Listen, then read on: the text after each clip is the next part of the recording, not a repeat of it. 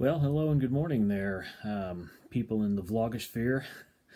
Just wanted to give an update on our adoption process. Not really too much to report today. Just kind of wanted to keep everybody abreast of what was going on. The date is September 17th, 2019. Sonia and I just last night finished up the paperwork for our home study.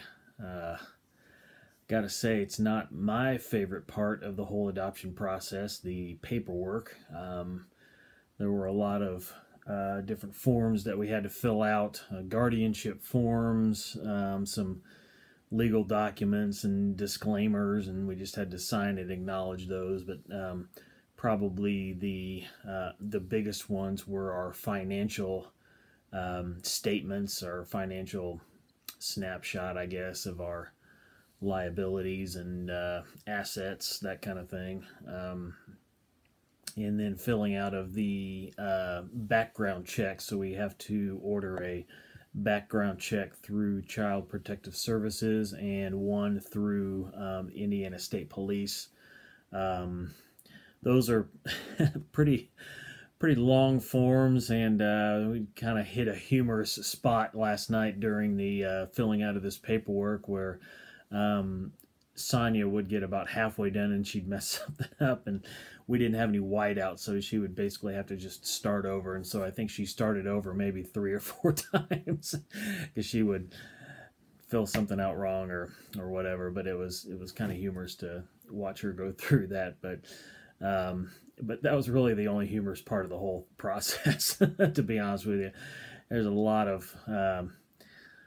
of pen to paper, and I just several times caught myself thinking and even saying out loud, what century is this that we are filling out forms with pens? And there's got to be some easier way to enter this information once and have it go to some kind of database where you could pull it up and transfer the information between documents and stuff like that. But no, you got to, each form, you got to fill out the same information as you did on the previous form. And anyway, it's a tedious process, to say the least. But anyway, we are planning a fundraiser coming up here next month at our house. It's going to be a kind of a bake and craft sale, and we've got a number of people who are donating their talents and their the baked goods and crafts and such, and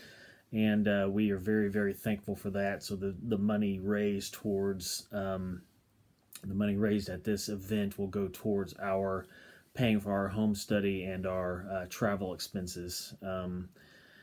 So, and hopefully everything else will be taken care of by through Sacred Selections. So so far so good on that. So really, that's really the only thing that we have to report. Just kind of filling out paperwork and waiting, and wondering how Maglina's doing, and hopefully she's doing okay. Or Sonia wrote her a letter not too long ago, and it's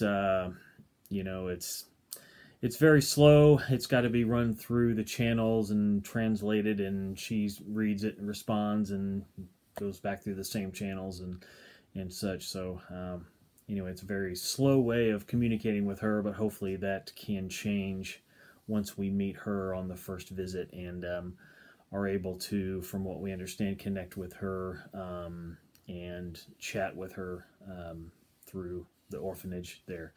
So that's really about all that's going on. I can't really think of anything else that is going on at this time, but it's a slow process, and we're anxious to get her into our family.